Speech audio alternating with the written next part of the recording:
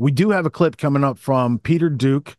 And when Peter Duke wants to find a clip, we talked about him, he'll use Clip Genie because he watches the show. But if he wanted to find this part, as he will this coming week, because he talked about me not talking about this thing I'm about to talk about in great detail. So I wanted to just set it there. That's coming up in this next media block. But first, we're going to go to Legally Armed America because, you know, that ninth shot has yet to be accounted for. We're 20 days in. The Secret Service didn't claim it. They didn't say crooks did it. They would have said 9 casings and been done. Why are they leaving the unknown shot hanging out there? Are they trying to create conspiracy theories? Who took the shot? Was that the professional? Like, let's say this. Let's say you got a professional assassin and he's a maybe local cop who might have a gambling problem or something like that, and they can get the drop on him, maybe some blackmail, whatever. They do that. It's a thing, okay? It's gone on for a long time. So they got this person, and they're supposed to do this job. When this guy, who's obviously been seen and witnessed and rangefinder, when that guy starts shooting, you take your one shot and you do the deed. People have second thoughts. People get in the middle of something. Maybe he just fired the shot into the air and it's like, oh, I missed, because it hasn't been accounted for. Did somebody get cold feet? Did someone blow the shot? Because like, if you were close, you probably would have hit somebody else and we would have seen another injury that's not accounted for with the number of rounds. So it's an interesting little enigma. Is it part of the wag the dog script? Or is this something that has yet to be, like, maybe one of those ESU guys took a shot and is embarrassed or lied to his, I don't know, but we haven't heard it yet. And we're 20 days in and one of the guys is dead. So who's covering up this ninth shot? The Secret Service said 15.5 seconds. Their guy put him down.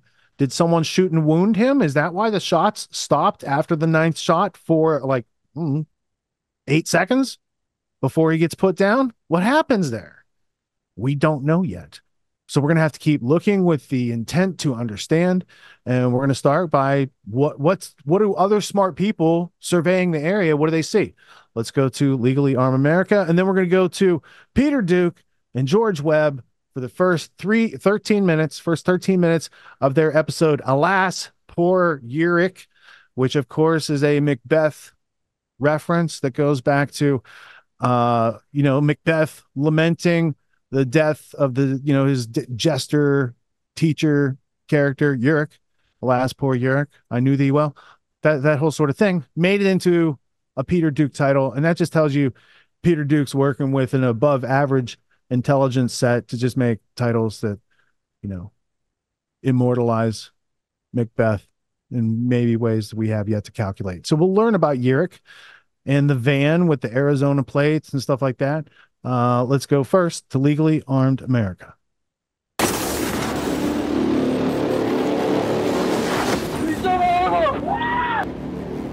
Hey there, friends. Thank you for joining me for another Legally Armed America video. I'm, of course, Paul Glasgow. Before I get started, if there's somebody out there who is a subscriber of this channel and also you're signed up for my newsletter, if your name is Mariah, check your email.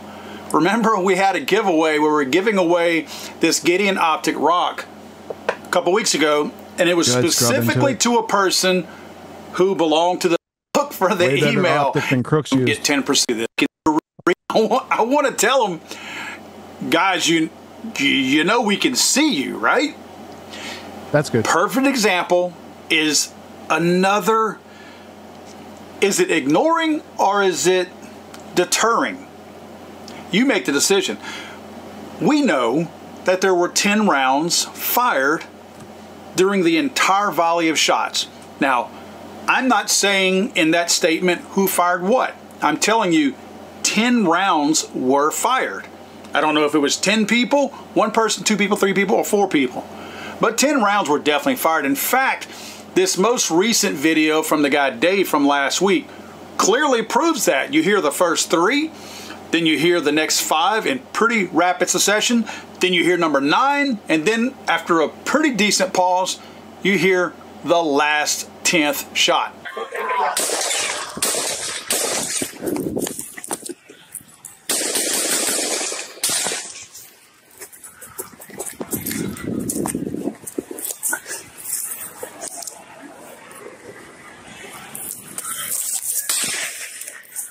I'm going to play it one more time.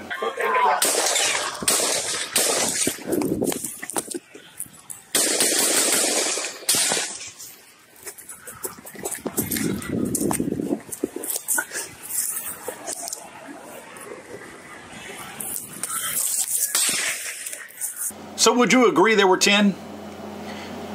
Okay, apparently the Secret Service Director, Mr. Rowe, doesn't agree with us. Check this out. At 6:11 p.m., the assailant's first volley of 3 shots was fired, and within 3 seconds, the former president's detail rushed the stage and covered former President Trump, shielding him with their own bodies. The 4 through 8 shots took place over the next several seconds. 15.5 seconds after the assailant's first shot, a Secret Service counter-sniper fired a single round that neutralized the assailant. So why would they lie about this? You know they have more information than what we do. We're looking at the most simple, basic stuff from people who shot with a freaking cell phone. And we can determine that. In fact, all these other sound analysis, Mike Adams, Chris Mortensen, they've all shown in much greater detail than I do and with a lot more specificity and a lot more intelligence how many rounds were fired. In fact, they're telling you how far away they were, what if it was more than one gun, because the report's different. They're giving you all this additional information, but the one thing we all agree on, and we all know, everybody except the Secret Service, is that there were 10 shots fired. They still claim 9. I've said it before, if you have nothing to hide, why lie about it? Why not tell the truth? No, this is not a guess that there were 10 shots fired. This is an absolute fact, especially with the new video that we saw.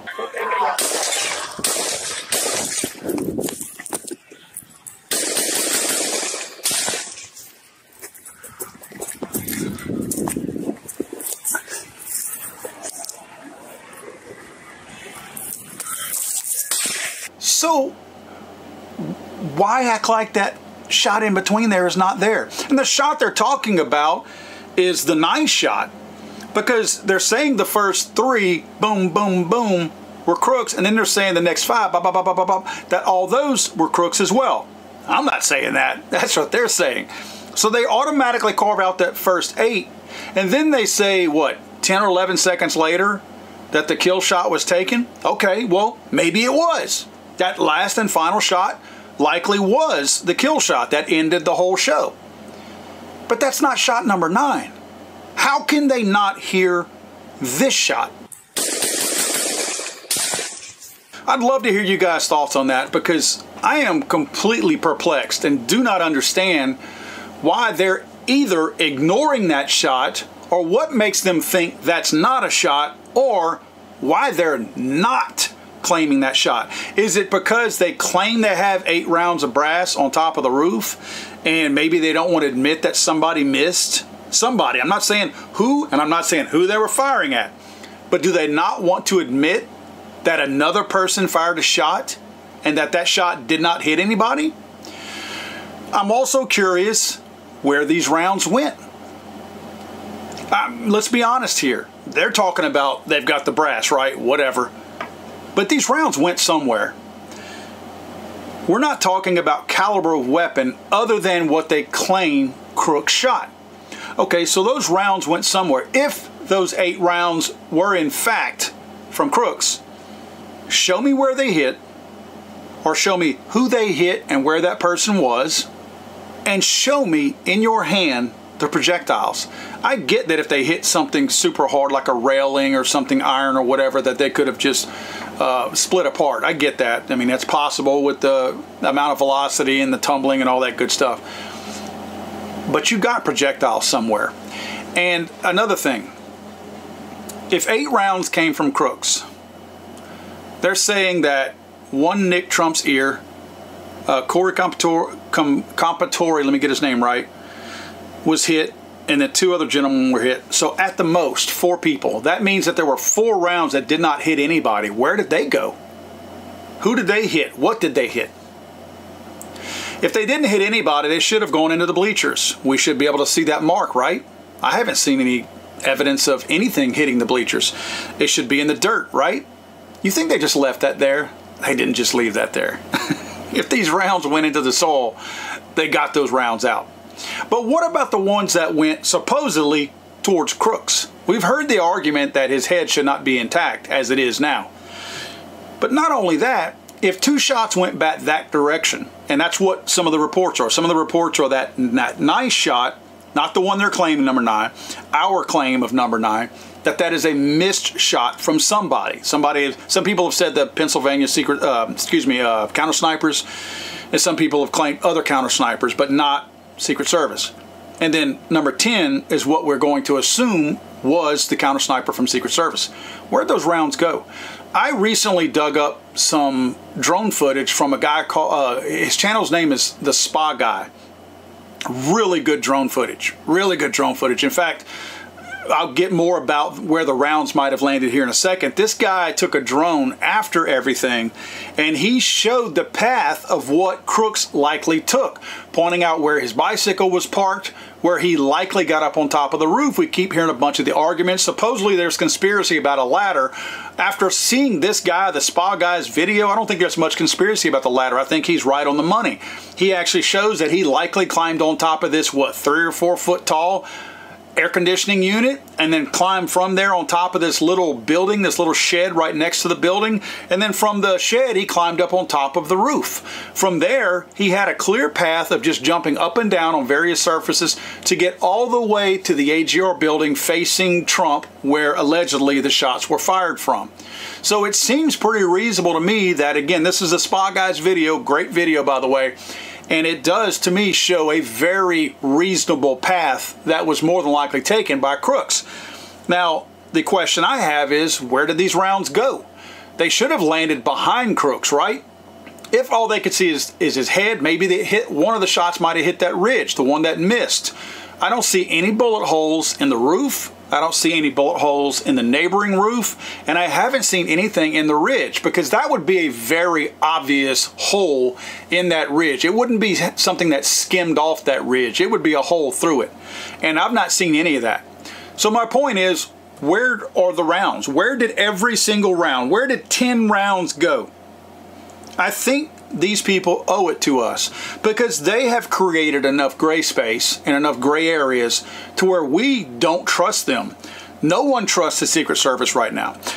Not many people trust the FBI, and that trust is waning by the moment, the more lies and the more cover-ups that come out about the FBI. So they created this sense of, you're lying to me, right? They did that. We didn't do that. We didn't set out to do this. We didn't create these memos internally that say that white people who celebrate Jesus and have guns are the greatest threat to America. We didn't create that narrative. They did.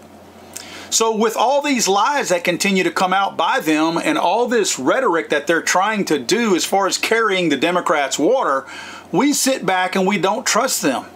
So by doing that, they have created this massive smokescreen that we look at and go, I'm not buying it. You're lying to me. I feel like they owe it to us. These congressmen, senators out there that seem to be the only ones that can even get a remote answer, not a straight answer, even a remote answer from these people, should be asking that. Where is shot number 10? That's all I want to know at this point, right? Because you've lied about all the other questions that we've asked. But we have absolute proof that there was a 10th shot fired. Number 9 is the one they are not accounting for. And I want to know why. I want someone to listen to that audio and look me in the eye and go, that wasn't a gunshot, right? Make them listen to the same audio we are listening to, and listen to them all the way through, and then tell me you did not hear a gunshot at number 9. I will call them a damn liar to their face, because I know damn well that is a gunshot. And they are doing nothing but creating more question marks whenever they lie about the super duper obvious. And I will say this, these people are notorious for diversionary tactics. Are they creating this controversy about shot number 9 and some of the other things that they won't answer straight because they're trying to distract us from something else. They're known for doing this. Watch out what the left hand is doing right now, because this looks like a purposeful attempt at them to create controversy where there's really not any. God save the Queen, man. I'm sorry, I thought this was America.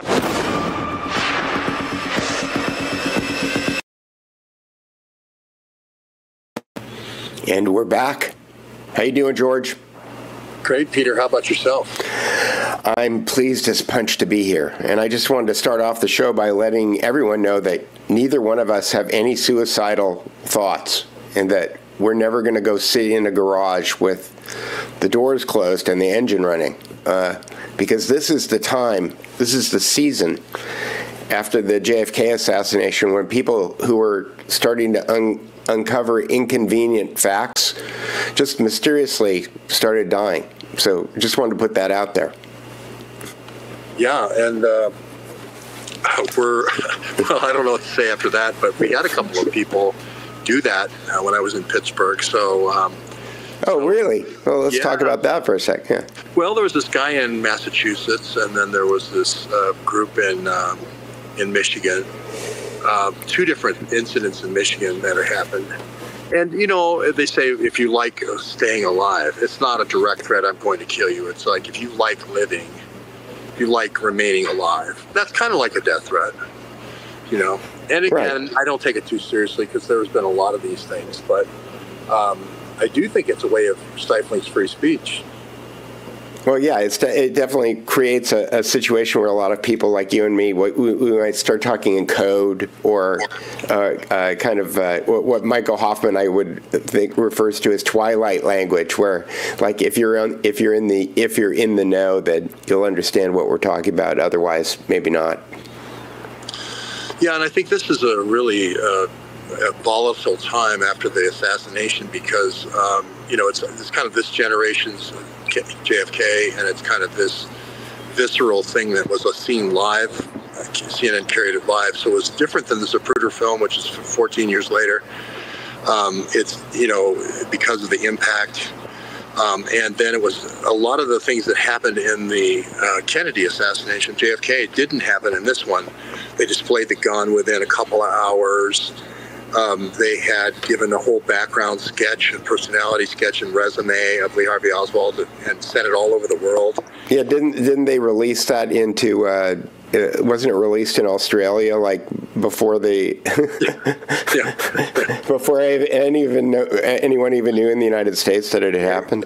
In Antarctica, with Fletcher Prouty, they know that it happened before it happened. So, yeah, this is different. You know, they just came out with a gun yesterday. The acoustic evidence that was in Dealey Plaza with the two shooters, if you remember, didn't come out until the House Committee on Assassinations, like 25 years later. The acoustic evidence here with two shooters was within days. We had the three tramps. Remember the three tramps in walking? Right.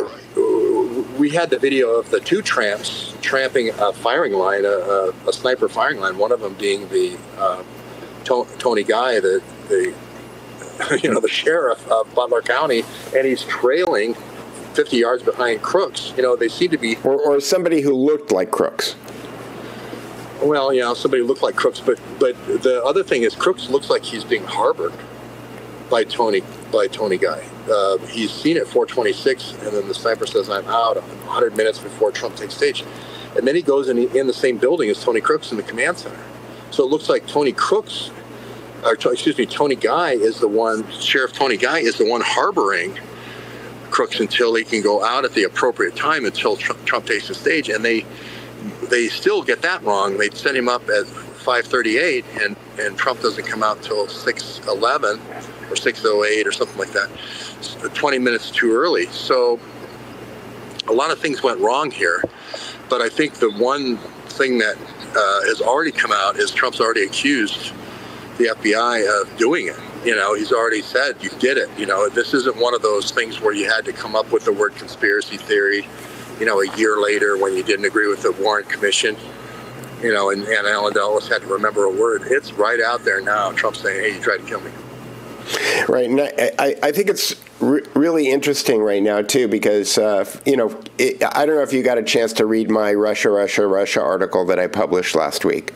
Yeah. It's on my Buy Me a Coffee. I'd like to hear in the comments what people think. I'm thinking about bailing on Buy Me a Coffee and just doing what you're doing, George, and moving it over to Substack, because Buy Me a Coffee just it doesn't have some of the stuff that I need to do, and people have been having problems, basically sending me money on Buy Me a Coffee. So I've got issues. We're going to figure those things out. But in the article that I wrote, I was talking about how, my thesis is that the powers that be, the people who are unnamed, the people who E. Michael Jones and Stu Peters claim are the quote-unquote Jews who control the world are not.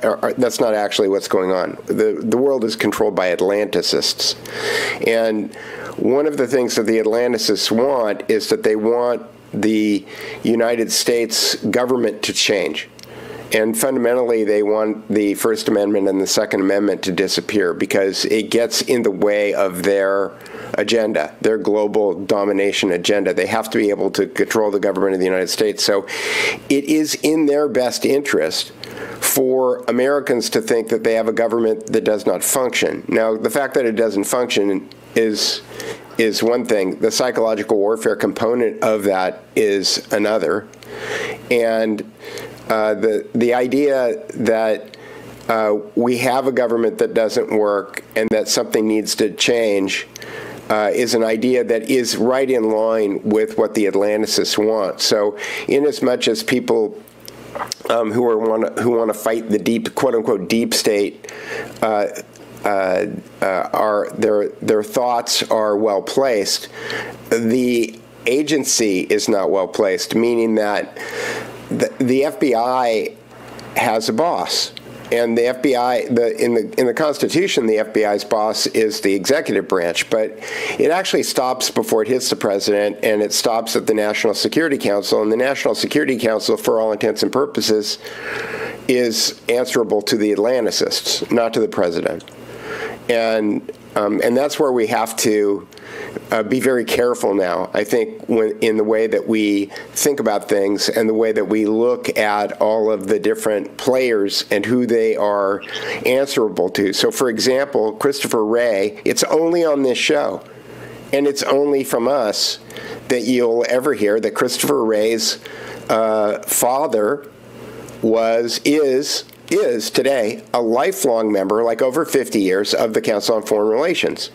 Okay, why is that important? Because the Council on Foreign Relations are the people that call the shots. It's what Hillary Clinton refers to as the mothership. And it was created in 1919 after the failure of the Senate to pass the Treaty of Versailles, to ratify the Treaty of Versailles, where the globalists really thought that they were going to take control of the United States. They took control of the United States financially in 1913. And then they thought that they were going to be able to take control of the government of the United States in 1919 with the Treaty of Versailles. And they didn't get that. So they had to create the Council on Foreign Relations. And so Christopher Wray is, multi-generational Atlanticist. He doesn't answer to the executive branch. If he answers to anybody, he's answering to the National Security Council. And, he was at the World Economic Forum in 2023. So we have to be really careful when we talk about deep state, because I think that the deep state is the state of the world. I don't think it's the state of the United States. I think there's a deep state, but there is a deep state in France, and there's a deep state in Great Britain, and there's a deep state in Russia, and it's all the same deep state. Well, I would agree with you. The Atlantic Council specifically was added to bring in the sort of hoi polloi from Europe, and I understand what the Dick Cheneys of the world think. They think, well, energy is war, war is energy. Council on Foreign Relations, Dick Cheney. Right. Yeah. And if we don't control energy in all its forms, and then we're not going to be ready for war. And most people don't think about energy until it gets cold, or they don't think about energy until it gets hot. Or they don't think about energy until they have to go somewhere. So we have to be the ones, the high priests of energy, And so we have to be thinking about war all the time to make sure the energy is there. And therefore, we have to do mass formation psychosis and all these other false flags because the people are too stupid. And they really believe that. We have to sometimes kill political opponents. We have to have sanctions. I have a Substack out called the Genie sanction. And that's just the way it is because they don't, you can't leave people to think about energy for themselves. And the CFR is that, and the Atlantic Council is that. And I agree with you wholeheartedly that that's the power base. So we need to, and just jumping back to Ray for a second, like, I would expect Richard Grove to be talking about how Ray's father is in the Council on Foreign Relations. He hasn't, I think Richard's a good guy. I think he probably just hasn't connected those dots yet. Just, likewise, James Corbett. Camera. What? Camera. My camera. It looks like your camera is unplugged. Yeah, Peter had a camera problem, but he got it fixed. And he's right.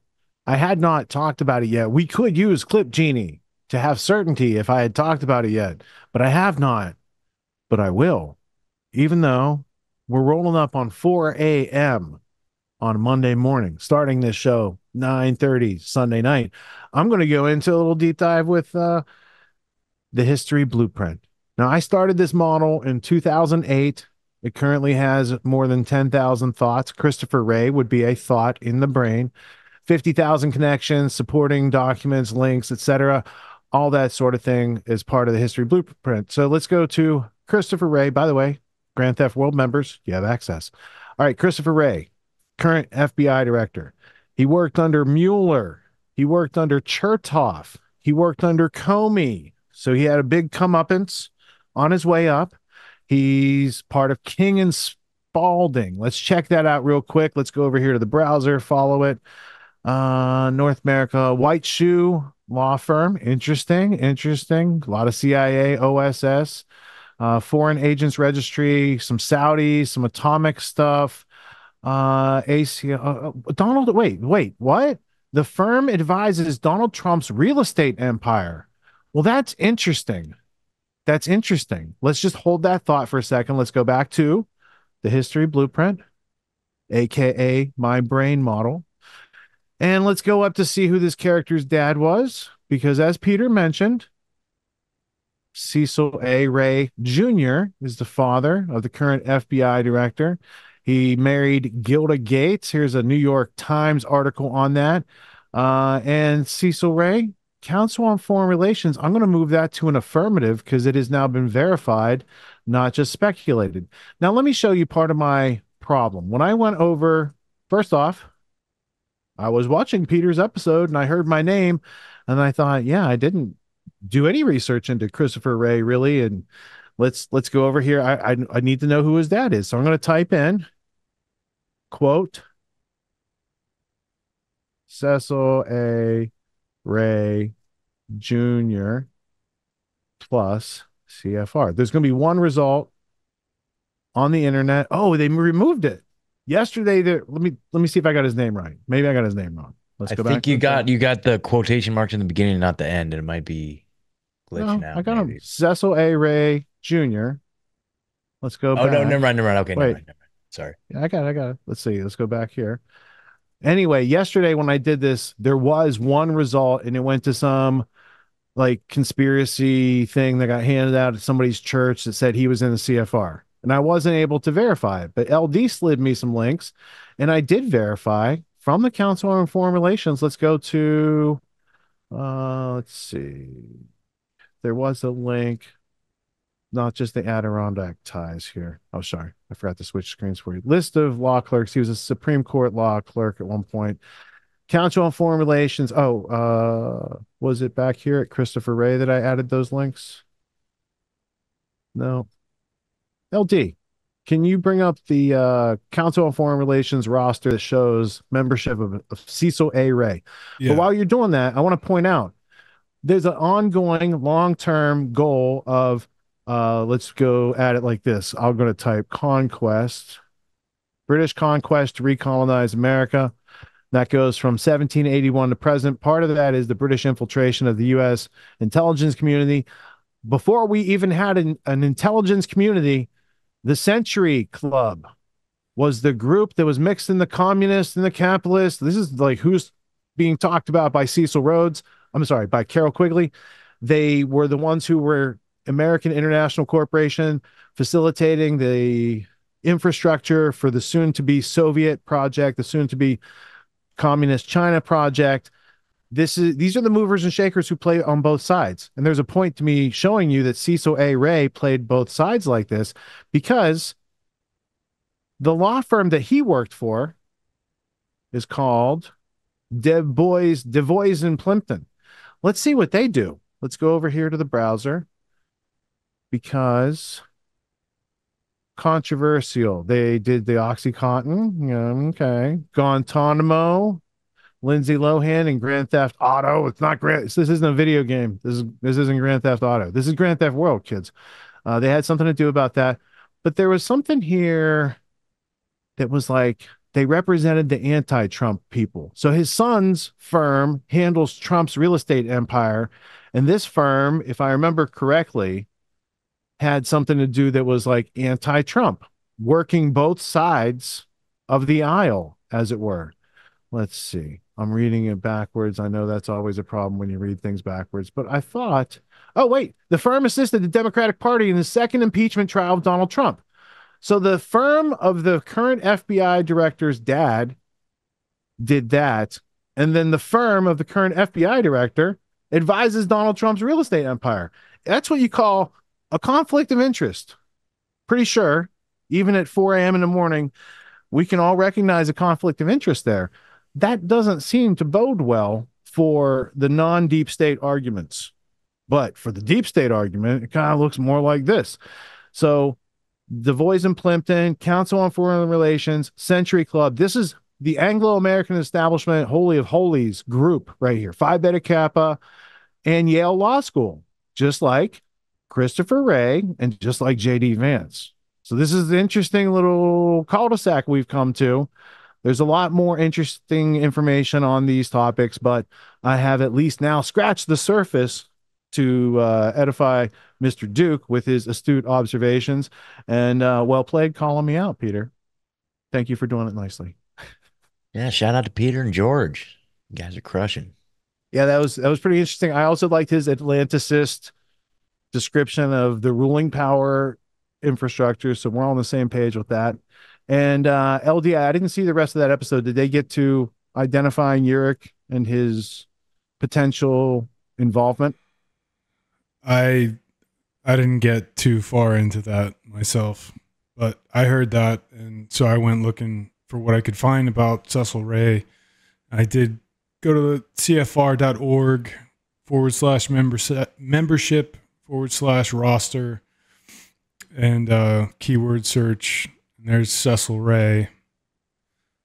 So there is a Cecil Ray on the roster of the Council on Foreign Relations. No, I agree. And you found that part, and then I found history blueprint. Let's see, right here, Cecil Ray. If you bring up this link, which goes over here to the browser, here he is. Don't call the phone number. We're not trying to dox anybody. He's retired, but Yale Law School and Vanderbilt, right? So his son went to Vanderbilt and Yale Law School. J.D. Vance also went to Yale Law School. There's a lot of East India Company, Yale Law School, Yale University tonight in this Anglo-American establishment type of story. He is a member of the Bar of New York. Read full biography. This is not the good biography. So now, if I go to this other one that I found, it does say he's also a member of the Council on Foreign Relations. So now you have Council on Foreign Relations and his law firm saying he's CFR, and CFR, also a firm from a CFR guy, owned the AGR building, right? We looked that up a couple weeks ago because everyone said it's BlackRock, and there is BlackRock involved. But the AGR building, the firm that owns it, is heavy duty CFR, and we might find he's a Century Club guy. What was his name? Baker or Rice? His name was Rice a couple weeks ago, James Rice. Scott, can you use Clip Genie and find James Rice? Yep. All right, and then I want to find this other bio for Cecil Ray because I know that I had more than one reference. Oh, here it is, right here. I have a thought on it, and then it goes to this browser. Now we can see a little bit deeper because you went University of Virginia, Vanderbilt, Yale University, which is Yale Law. He worked at Du Bois and Plimpton. All right, we got that part. Phi Beta Kappa. You know, Phi Beta Kappa, if we went back to the history blueprint for a second, just for a second, and we went to Cecil Ray and we went to Phi Beta Kappa, there's a lot of people, Elliot Spitzer, like people involved in 9/11, Phi Beta Kappa, Rhodes Scholar, Fulbright, Rockefeller. There's Jeb Bush, John Foster Dulles. There's a lot. Like, this is a fraternity that keeps on fraternitying. Another Rhodes Scholar, Woolsey, McNamara, Rubin, Salmon Chase, Teddy Road, like Webster Tarpley. There's a whole bunch of Phi Beta Kappa running around. You better keep an eye on the smart people, because that's the genius fraternity. You see what I'm saying here? Skull and Bones. You know, they might be running circles. Dave Chappelle's mom, bro, right here. I'm just saying, really smart people might be running stuff. I'm not making any accusations whatsoever. I'm just saying there's a lot of Rhodes Scholars. This guy wrote the catastrophic terrorism document foreshadowing 9/11. Another Rhodes Scholar. Later became Secretary of Defense. Here's the document. Here's the evidence. This is the predecessor to the PNAC. Now, if you have a 6-hour memory and attention span, and you can remember what I said about PNAC 6 hours ago, start connecting the dots and be more assertive, please. Because Project for a New American Century might be something like the Century Club, and it might be part of this British conquest to recolonize America and take away freedom for individuals on this planet forever. Might want to know something about it. Anyway, the clip Genie, did it have a result, Scott? Yeah, I put it in the production chat, but basically I just typed in Rice. Yeah, so there's two links there. There's the GTW. I just typed in Rice because, Joseph Rice third. Joseph Rice. And that's Clayton Dubilier, right? That owned AGR. So let me just type in Clayton Dubilier. I don't know. Wiki. There it is. This is the place that owned the AGR building, right? And then when you get into the history, Joseph Rice, baby. If you're not tired of my vanilla ice at this point in the morning, oldest private equity firm in the world, one of the oldest. And where's Sullivan and Cromwell? This is the firm that staffed the OSS and the CIA. So now you have CFR, because he's a member of the CFR right here. Brookings Institution, right? Doesn't say Century. That's what I was looking for. But there's like some heavy overlaps. CFR, Council on Foreign Relations, Sullivan and Cromwell, intelligence agencies, and the people who investigate them. So if there's this CFR firm run by Joseph Rice, that's Clayton Dubilier, and there was the other one that Du Bois and Plimpton, and then Christopher Wray's firm, which was the King and I don't know. It's too late. It's too early in the morning for me to remember all the law firm names, but they're on the record. We heard them tonight. You know the thing, man. Yeah, come on, Jack. Come on, Jack. Can't be perfect. This ain't Fox News. Mm-hmm. Also, just an idea for you, Scott. I think you should use Clip Genie to montage all the times I talked about Clip Genie, and then use that for your marketing. There you go. Amazing. Because as a graduate of Autonomy, I continue to mentor, even though you're a graduate. Just wanted to offer Beautiful. I love it. That's the beauty of Autonomy. It's just the gift that keeps on giving, man. Like, for real. Everyone's doing some kind of self-help these days, and you can find a million self-help courses out there. Most other courses out there are hosting lectures. They're hosting videos. They're maybe even doing Q&As. And these are great starting points to encourage learning. But at Autonomy, we believe that hands-on practice is the best way to really lock in what we're learning. There's no better way to gain confidence and mastery than through action. After each lecture, we practice the concepts we've learned with other students, giving and receiving feedback in a non-judgmental environment. The result is mastery of concepts like entrepreneurship, ethical sales, and self-reliance in an environment that directly translates to the real world. Plus, you make connections with other like-minded individuals who are learning right alongside you, and you have a lifetime membership in the community. The Autonomy course with Richard Grove equips you with confidence, competence, and courage in a world filled with confusion and noise. You can learn more at getautonomy.info. We'll see you there.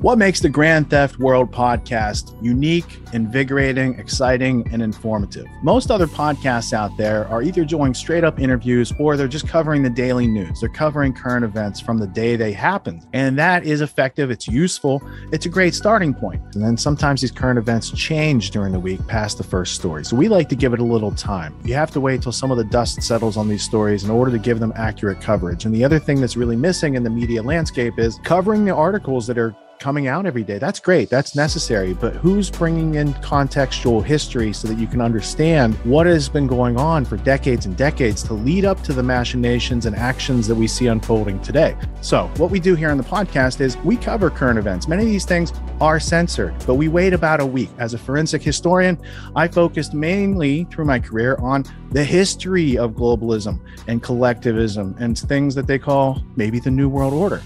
There's a lot of facts to these sort of circumstances, groups, events, activities, working groups that they've had over time. So for Grand Theft World listeners, we not only break down the current events, most of which that are censored during the week, we provide you with contextual history, we give you the source notes, the references, we do deep dives, and this really empowers you with an understanding of context and history so that you can make more informed decisions in your life. There's also a community, a membership where you guys can actually ask questions and we can get into the show and we can share evidence. And there's a town hall weekly for Grand Theft World for those who listen to it and are interested in covering the stories that we don't get to during a 6-hour show. Listening to it an hour a day, you could easily consume the week's news, but you're going to have substance and meaning and context and understanding. And with that, you can make higher quality decisions in your life. So if you're interested in more quality in your life, go to grandtheftworld.com, click podcast at the top, and we'll see you there. Thank you. These allegations are false. This isn't Grand Theft Auto, folks. This isn't a video game. What are the most surprising things that you discovered once you started pulling on that thread? Who he was connected to, what institutions he was influential over, what events he participated in? Come on, man. What are we talking about? Come on, man. No. You don't have to think about it, dude. I got this quote because you said you didn't know much about Klaus Schwab. I made it my job to, as soon as this happened, I'm like, okay, this guy's their front man. Let me learn about the official history of the World Economic Forum. I got their 40-year history. I got every book that Klaus Schwab has written or ghostwritten. I went through those books. This is one of the most interesting passages. Come on, man. Come on.